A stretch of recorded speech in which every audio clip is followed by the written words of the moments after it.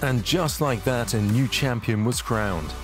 The FEI Dressage World Cup final of Leipzig 2022 has made history.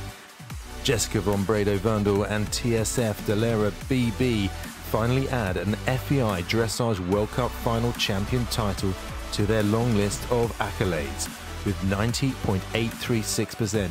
Making history, the pair are the very first German athletes to win on home soil ever. Catherine Dufour performed her Tokyo 2020 Olympic freestyle test, but this time with Vamos Amigos.